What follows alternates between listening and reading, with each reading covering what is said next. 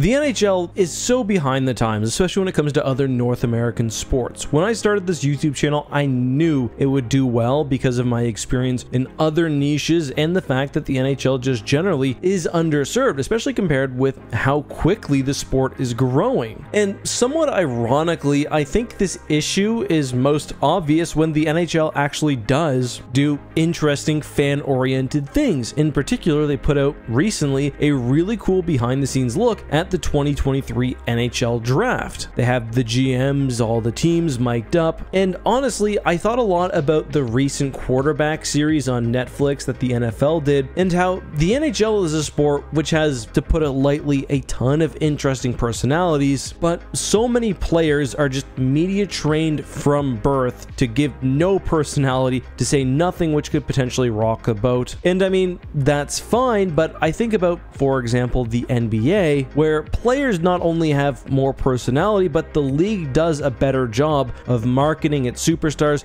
marketing the game, marketing the drama. The NHL has arguably the best player it's had in a generation, and we only really see him during the games and during gambling ads. I'm talking, of course, of McDavid. The NHL needs to do more to create behind-the-scenes content. It needs to do more in the digital space generally. I've talked to everyone in the NHL, in Sportsnet, just any of the media partners who will listen to me right now. Most of the content being created for the internet and for the younger generation is simply stuff that was originally produced for TV, just slightly changed. There are exceptions. Bar Down, for example, makes great hockey coverage. There are other YouTube channels like Nasher, but there needs to be a better effort to make interesting, compelling content to connect with new and old fans. Like, I think about the content I could create if I had the budget, the former NHL players, everything that a company like Sportsnet or hell even the NHL has. Either way, check out the draft night video. It's very interesting. You get to hear the GMs talk about chugging beers after the draft. Very fun. But let me know your thoughts on all this. Is the NHL really behind the major sports, or am I over exaggerating? I look forward to reading your comments down below. Also, Sportsnet, TSN, you have my resume.